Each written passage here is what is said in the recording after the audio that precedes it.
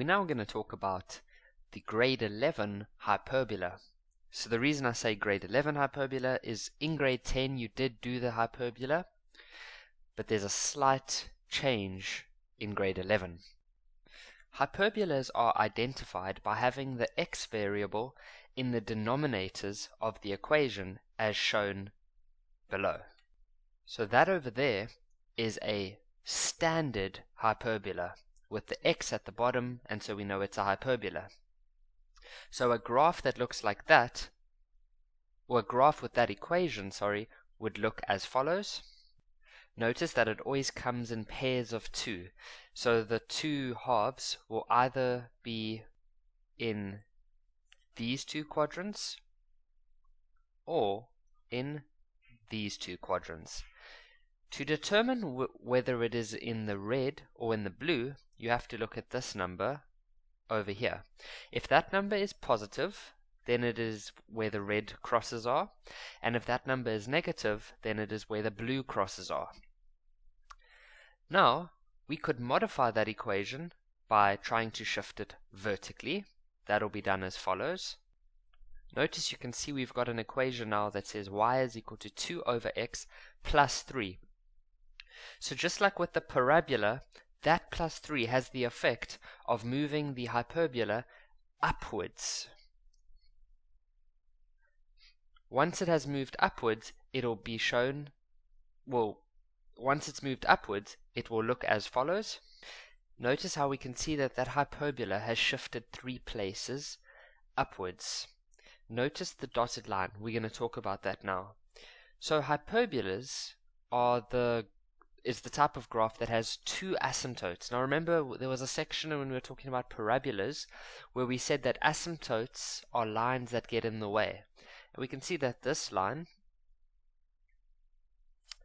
as well as this line going down here, so that's a bit skew, those two lines that I've highlighted, those get in the way of that graph. Alright? So those are the asymptotes. A hyperbola has two of them. So if you shift this graph 3 units upwards, well then the asymptote is also going to move 3 units upwards. We have not shifted the graph horizontally or to the left and right, and so this asymptote stays as it is. Notice that you always draw the graph with respect to where the two asymptotes intersect. So we draw it over here and over here. It's got nothing to do with this area over there anymore, because that is not where your two asymptotes intersect. The last thing that I would like to quickly talk about is a horizontal shift, and then we'll go on to some examples. So the nice thing about graphs is that they all have the same similarities. So this over here, as we saw, shows a vertical shift. And then when we're near the x values, think about what we did with the parabolas. Whenever you went near the x values, that was for the horizontal shift.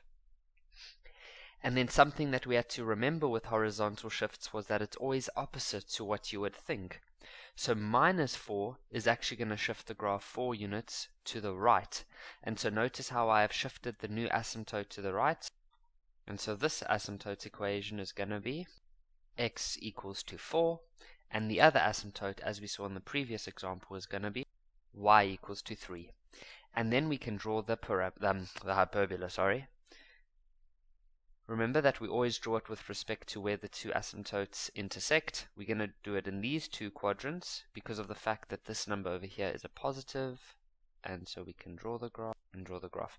Of course, we don't know exactly where these intercepts are, but we are going to practice that in the next couple of examples. For now, we are just getting used to the idea of how each part of the equation plays a role in what the graph looks like.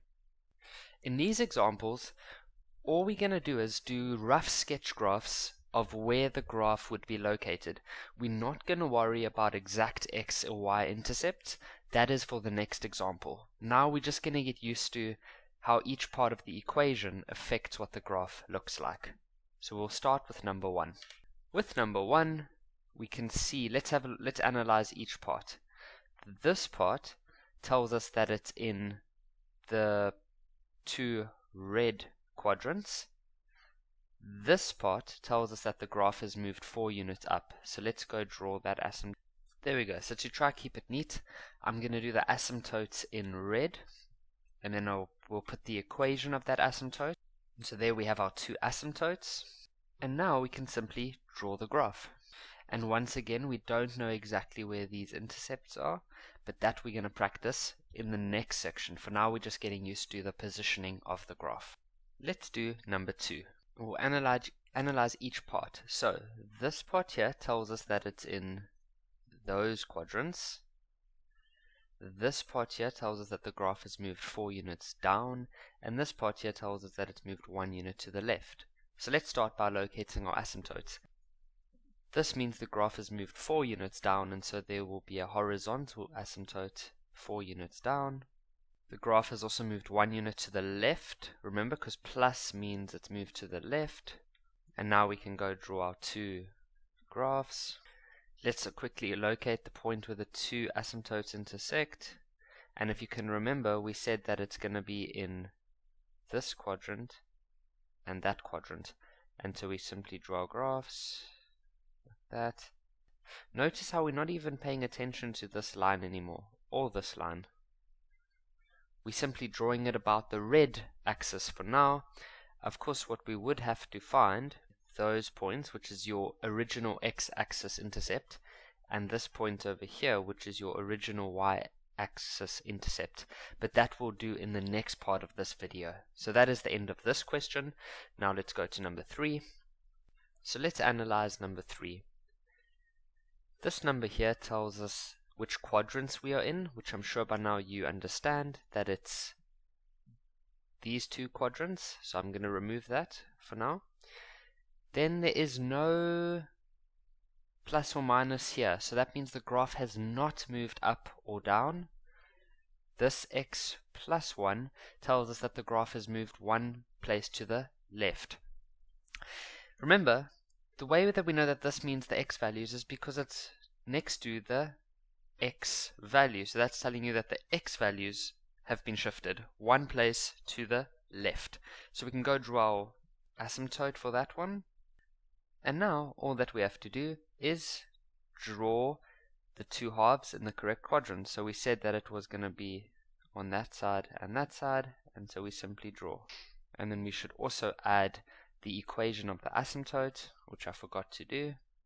And that will be the end of that one. So now we're going to go ahead to the next slide, and where we're going to do some proper examples.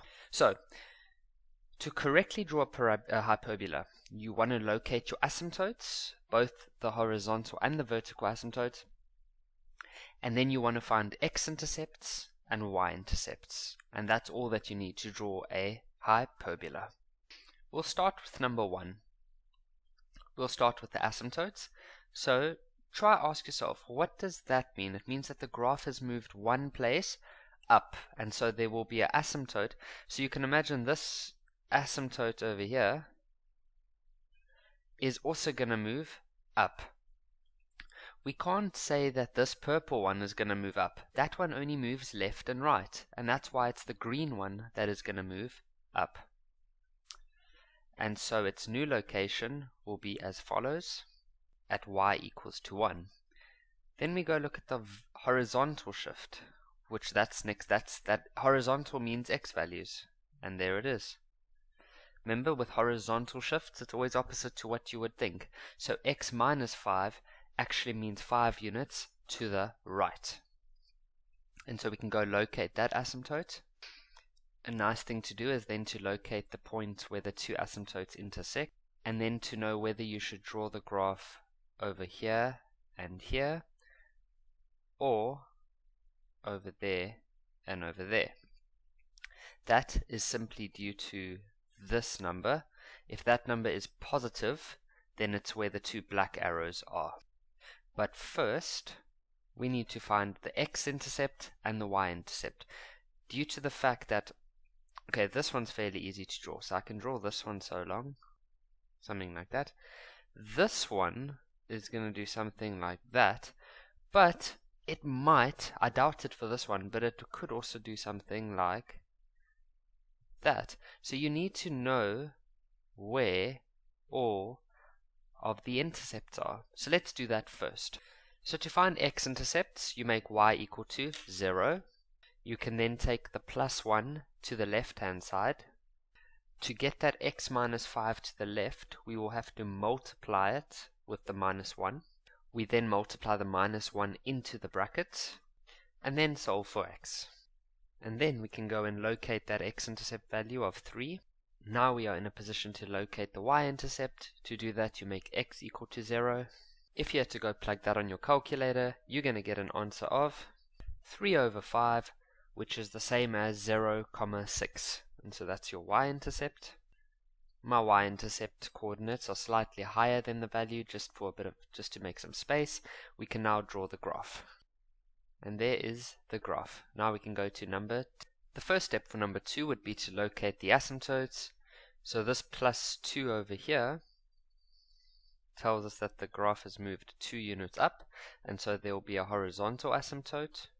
So although the graph is moving vertically, we call this line a horizontal asymptote because it goes horizontally. Always remember to give your asymptote an equation. This x minus 3 means that the graph has moved 3 units to the right, and so the asymptotes are complete. Let's now do the x-intercept. To find the x-intercept, we start by making y equal to 0. We then move the plus 2 to the left, where the plus 2 becomes a negative on the left-hand side. The next step is to multiply the x minus 3 with the minus 2. Then we can multiply the minus 2 into the bracket. We can then solve for x and get an answer of, can now locate the x-intercept on the x-axis. 3 over 2 is the same as 1.5. Our next step is to find the y-intercept by making x equal to 0. And if you type that on your calculator, you get an answer of y equals to 1. And so we can locate that point on the diagram. And now we can draw the hyperbola. Notice that it's usually only one of the halves which has x and y intercept. Sometimes it's both, but don't worry if you haven't really done anything with this one over here. Just make sure that it goes next to this red line and next to that red line. Then it's all okay. Notice that by putting the correct x and y intercepts and the correct asymptotes, it automatically positions your hyperbola in the correct quadrants, and you don't have to worry about whether it should be in this one and this one or this or these two. It'll automatically happen if you do it correctly. Let's start with number 3. We'll start by locating the asymptotes. So we can see that this graph has moved 3 units down, which means that the asymptote has also moved 3 units down. This x plus 1 means that the graph has moved 1 place to the left. Okay, the next step would be to do the x-intercepts, where we start by making y equal to 0. We then move the 3 to the left, where it became positive on the left-hand side. The next step would be to multiply the 3 with the x plus 1. We can then multiply the 3 into the bracket, and then solve for x to get an answer of minus 2 over 3. So we can go locate that on the diagram. Minus 2 over 3 is about negative 0,67. I've placed that minus 2 over 3 and 0 just next to that black dot. It's not for the red line, it's for this black dot over there. The next step is to get the y-intercept. To do that, we make x 0. And if you had to put that on the calculator, you're going to get an answer of minus 2. We can then locate that on the diagram. Now remember, when you draw the graph, it can only ever be, so we should always know where the intercept of the two asymptotes, it can either be there and there, or there and there. But if you've done your x and your y intercepts correct, it's pretty easy to know that it's going to be the 2 blue arrows, because the 2 red arrows, if we had to draw it in those quadrants, we would never get to intercept those 2 dots. And so we can go and draw our graph, make sure that they go along the red line. So along the red line, turn slightly to go along that red line. And then on this side, it'll be something like that.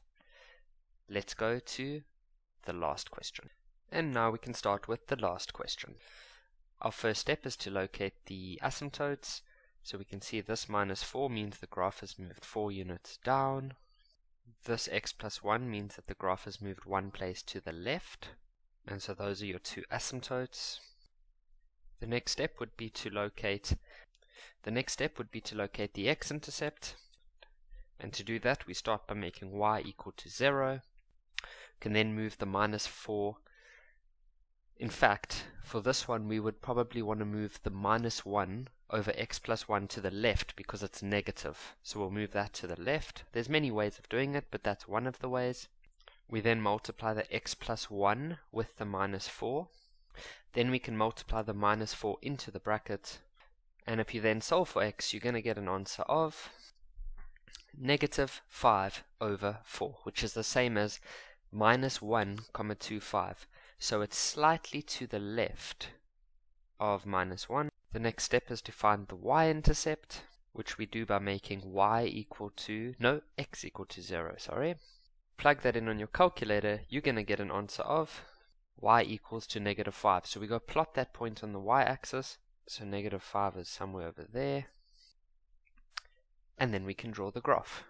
So we know it must go along the red line, cut through there to go along that red line, and then this one just cuts there and goes down like that. And that is the end of this video.